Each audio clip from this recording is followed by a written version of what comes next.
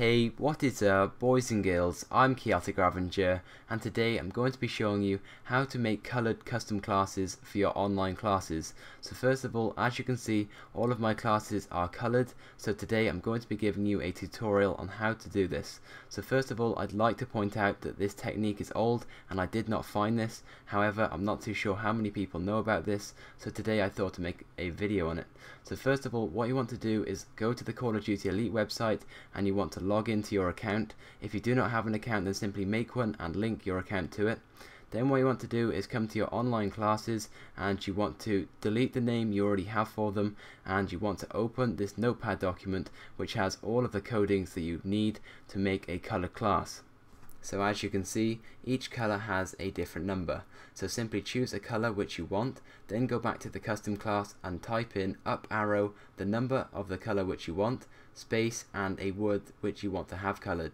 So as you can see, I typed in up arrow 2 space chaotic. That means the word chaotic will now be in green.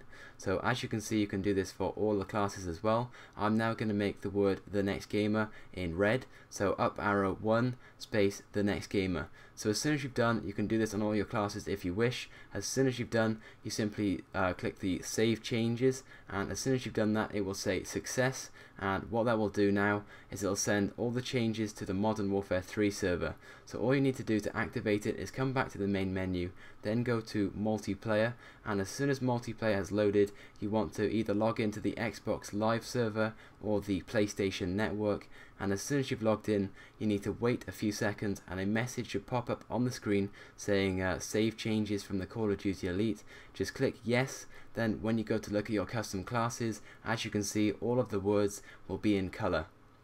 Now you may be thinking, can you change the color of your custom classes on your Xbox or PS3 directly? The answer to that is no. You can only change the color of your custom classes on the Call of Duty Elite website.